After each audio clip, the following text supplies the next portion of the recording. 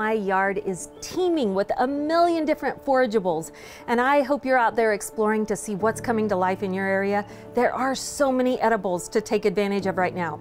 And for me, this week, it is a myriad of the most beautiful little purple wild violets. So today, just around the corner, I'm going to show you a very simple recipe any of us can do to make wild violet jelly.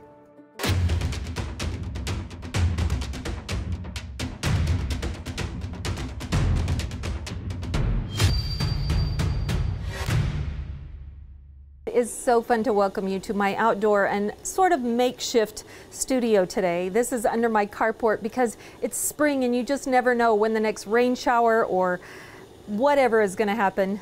It is a little bit windy today, but this is such a simple recipe. You could make it indoors or outdoors, and I thought how fun to get outside while we can.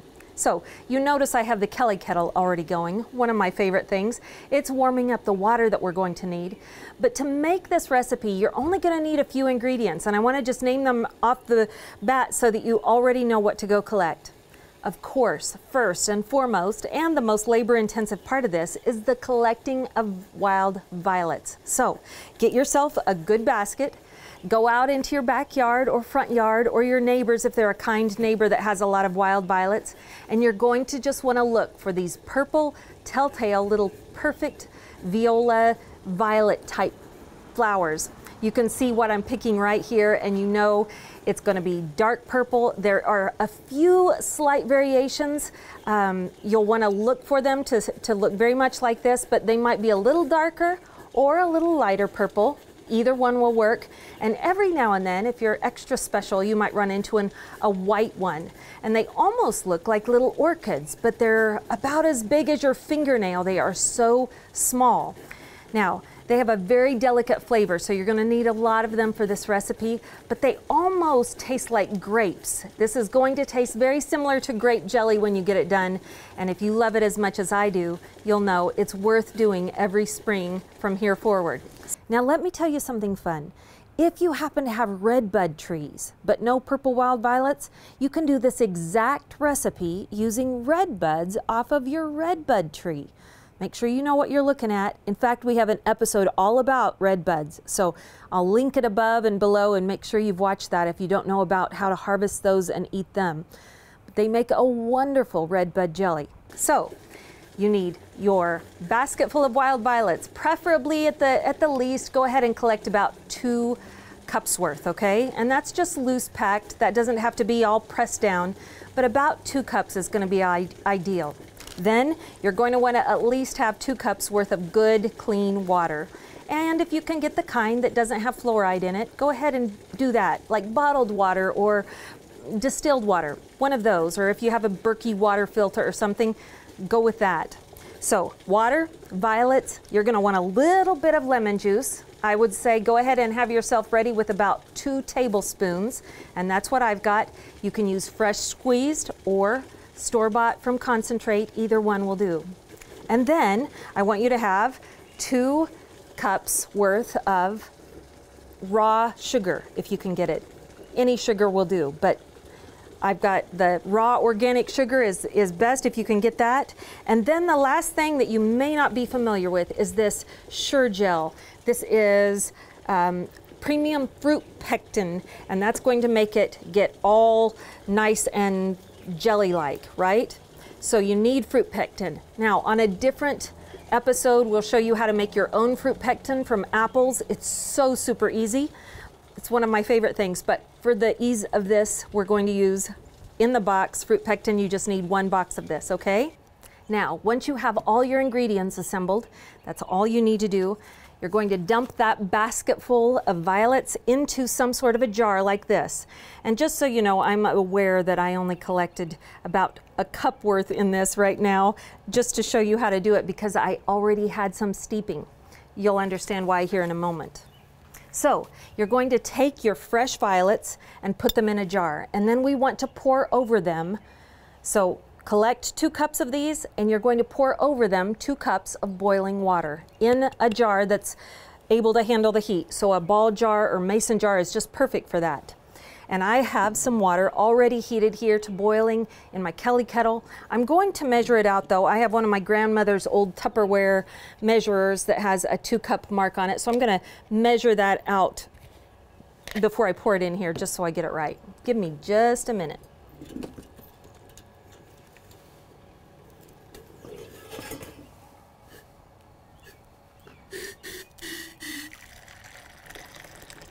All right. And I know I'm shy on the violets, not quite 2 cups, so I'm going to do equal amount of water, and that's going to be not quite 2 cups on this either, just for the sake of this demonstration, because I'm showing this to you because I want you to see what happens. You're going to pour the water in here, and it might not turn the color you're expecting, but it will definitely turn blue. So let's watch it, and it's going to immediately turn that water kind of a beautiful blue color. Do you see that? Just a nice, give it a good stir and make sure all those violets get down in there really nice. It's pretty simple so far. I hope you're following well. So 2 cups of violets, 2 cups of water, get it stirred up really nice in that boiling water, and then we're going to preferably let this sit overnight. You want it to at least come to room temperature, and then you want it to wait for a couple of hours before you use it. It would just be even more ideal to wait all the way overnight so you get every bit of goodness out of those. I hope you can see how beautiful that water is already turning kind of a light blue there.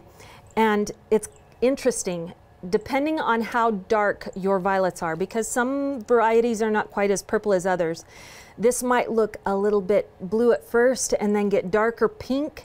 And then some people say it even turns kind of a pale green color by morning. And you're thinking, what color is this jelly going to be? Don't worry, there's a magic that's going to happen here in just a minute. So after you've had that, we're going to pretend that that has steeped for overnight, all right? And that's why I have some waiting over here that I want to show you that I've already had steeping. I want you to see what the product looks like that's freshly put in there. And then here's some that has steeped for quite a while. And you notice it's not as pretty. The violets kind of lose their shape. You can see that the water is anywhere between a blue and kind of a green color, and that's all right. That's what we're expecting. Let me get it stirred up so that you see it good over here. It's just kind of a nice pale blue. And I'll be honest with you, this batch right here, I've only let set for a few hours. This has not set overnight. If I had done that, I would have an even richer colored jelly to show you at the end of this, but we don't have that luxury today, and that's just fine. You can at least get the idea of it here. But what you're going to do after it's steeped for at least a few hours and made a nice violet tea, at this point you could just drink it. It's an enjoyable tea with just a little bit of sugar in it. Or at this point you could turn it into wild violet simple syrup by just adding some sugar and going ahead and stirring it down until it turns into a nice thick syrup. That's what a violet simple syrup would be. But for our purpose today, what we're going to do, and I have the little pan that comes with the Kelly kettle, I'm going to strain it with a strainer and some cloth right into this, okay? So I brought in my little funnel from indoors. I'm putting in my grandma's strainer, and it has a few holes in it that are extra big. So I'm even going to line it with just a little bit of cheesecloth to make sure I get every one of those out.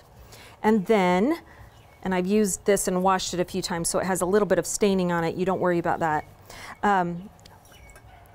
Once we've got it strained, then we'll go to the next step. So let me see if I can show this to you up close. I'll get it over there in front so it's a little easier to see. All right, I'm just going to pour it through that, and you'll see the blueness of it. Look at that beautiful blue color. Isn't that pretty? All right. I'll press it with the wooden spoon just to make sure I get all the good juice out. It's not very pretty, but I'll tell you, the chickens were watching me really close as I picked all of these today, and they will be happy to help me by eating all of that right there. So I'll be feeding that to them. Okay, now we've got that to work with, and what we need to do now, oh, that's a beautiful color. Look at that gorgeous color. Isn't that stunning? I've got to show you up close though what happens next, because it gets really pretty here in the next moment or two. I'm going to stoke the fire and I'll show you what this turns when we put the lemon juice in it. Give me just a minute. All right, you see the 2 cups of liquid that is now room temperature because it steeped it for a few hours. You can see how beautiful and blue it is. And what I'm going to do next is make it purple. And when I put in this lemon juice, just watch the color change. It's just amazing how it, woo, look at that. Isn't that beautiful? Totally different. All of a sudden we have hot pink. And so now what we need to do is bring this to a boil, and then we'll add our last 2 ingredients. So I'm going to put it back over this Kelly kettle, little stove that came with it, and let me see if I can do that without any issues. All right, we're going to give this just a couple of minutes to come to a complete boil, and then we're going to add the next ingredient, which is the equal amounts of sugar to the amount of water we have. So 2 cups of sugar for the 2 cups of water that are in there. And we're going to start having jelly here real soon. Okay, I brought my whisk out from my grandma. I love this old thing, and you can see that it's boiling good. So what we're going to do next is whisk in that 2 cups of sugar that we have standing by waiting its turn, and we'll just go kind of slow here. It'll of course make it cool enough that it stops boiling, but I'll whisk that in and get some more and whisk it in. And after we put in this full 2 cups of sugar, then we're going to put in that pectin. So kind of one right after the other, and then you're going to bring it back to a full boil again. So just in case you happen to be doing it on a Kelly kettle, which most of you won't. Most of you will be on a stove inside, I hope. But if you do it on a Kelly kettle like this, make sure you have plenty of little firewood standing nearby, because you do need to, once we get this boiling again, we need it to stay boiling for 1 minute, and then we get it to a hard boil for 1 full minute while you stir constantly, and that'll get it ready to be poured into our little jars and be our jelly that we need it to be. It's that simple, but you do have to do a little prior planning just to make sure that you're on top of things.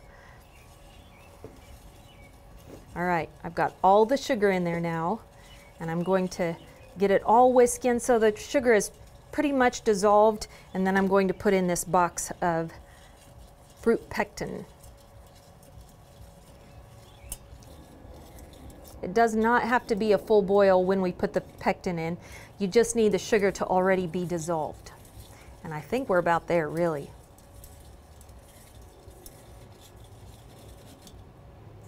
Few floaties, but if you're camping or cooking outside and you don't have floaties in whatever you're eating, there's probably something wrong, because it's just part of the adventure of it.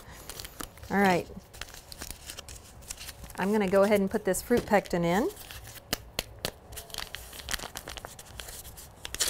Again, in another episode, we'll make our own fruit pectin from apple, and you'll love it. All right, but here we go on this. And this is when you really do like to whisk it in, because the fruit pectin, its whole purpose is to make it kind of jelly-like, and so it can clump up if you aren't whisking it. And that's why you want to whisk it continually as you're pouring it in. It's already thickening, I can tell.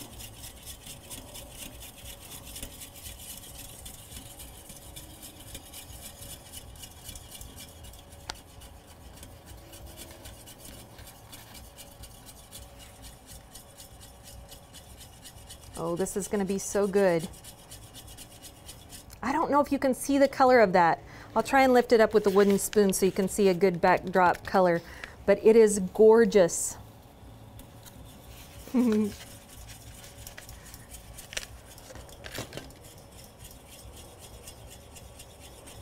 As soon as it comes to a boil, that's when I need to stir it constantly.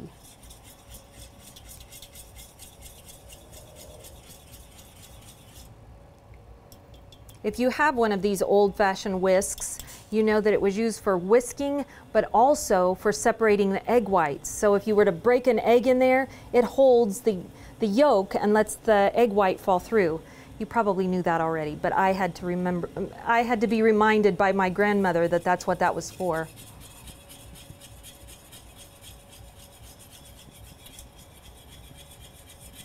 It's getting close to a boil. Let me clean up my mess around here. And I also want to show you with this spoon, see if you can see the color better. Do you see that? Isn't that gorgeous? Hot pink. Sometimes it'll be absolutely purple, depending on how long it's steeped and how deep the color of the violets are that you've used.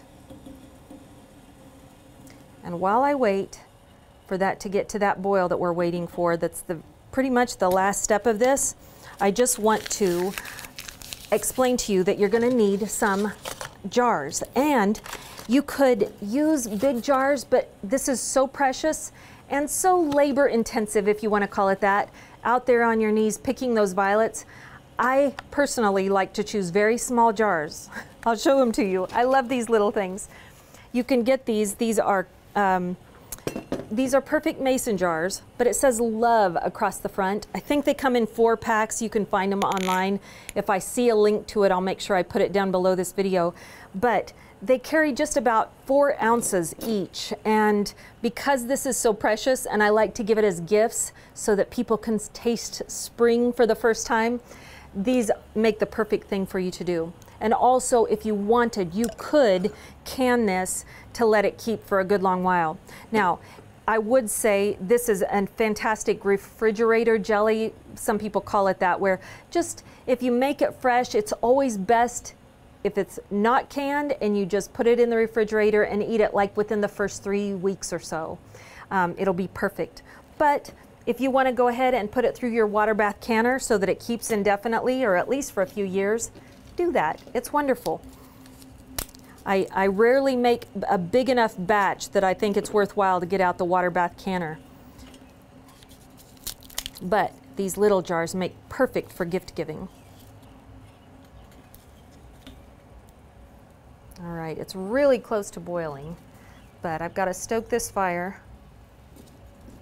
with a little more wood.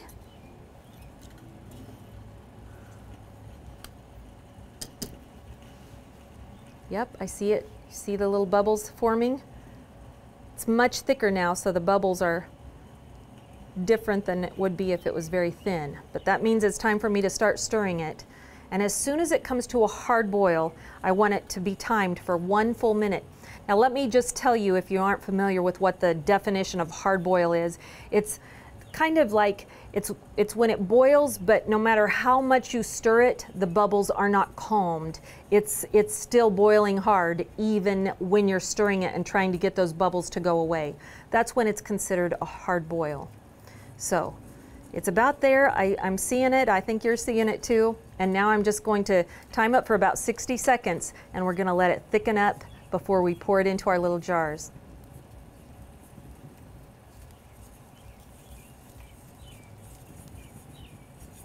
Some people say putting a wood spoon across the top will keep it from ever boiling out.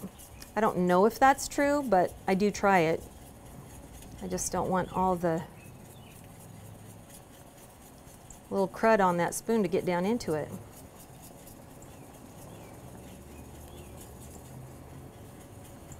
It hasn't boiled over yet.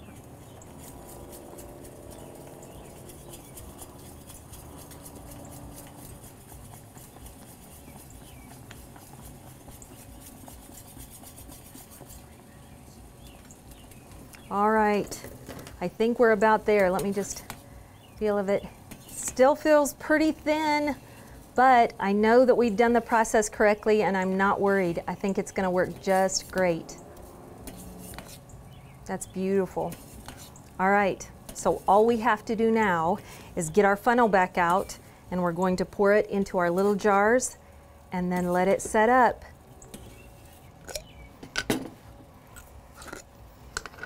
I have used many of my little jars, so I only have 5 available, and I'm hoping it fits perfectly in 5. If it doesn't, I'll just pour the rest in something else and eat it first. But there, I've got those ready. And I ran inside and got myself a little funnel that's more along the size that is needed for these little jars. And you can watch me either have a complete disaster here or be successful at this. We'll see. It'll be one of the two. I think I'm going to go get a ladle. Hold on. I don't want you to witness a terrible disaster. I'm going to get a ladle and put it through there. All right, do this with me. I'm going to take this ladle and see if I'm good enough to do it without pouring it all over everything.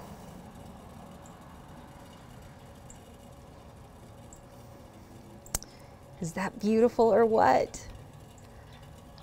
Hot pink. Sometimes it's purple purple, sometimes it's hot pink, and every time it's just fun. And I already got a little taste of it on my finger, and it tastes even better than homemade grape jelly, I promise. I'll make sure to link the full recipe down below, but also I just want you to know you might need a little bit of troubleshooting help, so make sure you've checked out that recipe and the tips and tricks that are going to make this a success for you. Just because I thought there might be a few little floaties in it, I went ahead and am straining it just one more time through a little strainer here.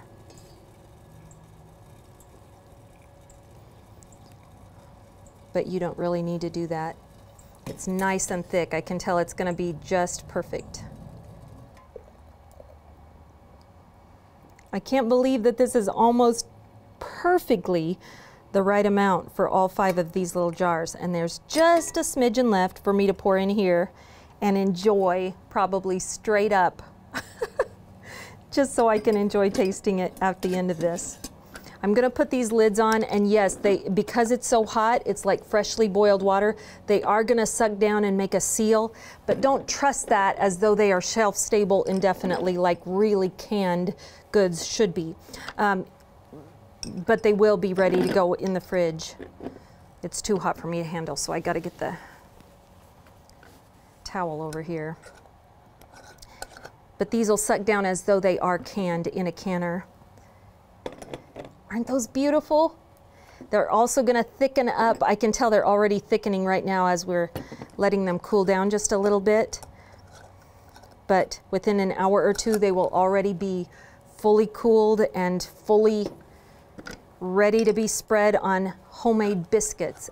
I'll tell you one thing, there's almost nothing better you're gonna put in your mouth than a fresh homemade biscuit with a little bit of fresh butter on it, and then slather it with that wild violet jelly that you've just made.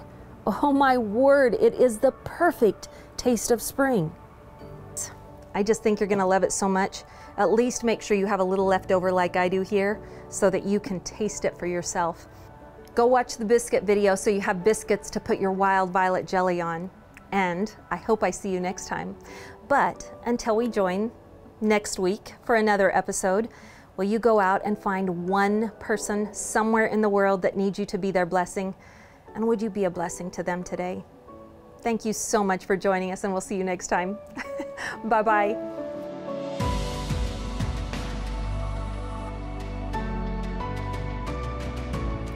Hey, before you go, I would love to share a quick word of scripture with you. This is out of the second to the last chapter in the entire Bible. It's Revelations chapter 21, and it's verses 6 and 7. It's actually God himself speaking. And he said to me, "It is done. I am the Alpha and the Omega, the beginning and the end. To the thirsty, I will give from the spring of water of life without payment. And to the one who conquers, he will have this heritage, and I will be his God, and he will be my son." What a promise. It's getting dark out there.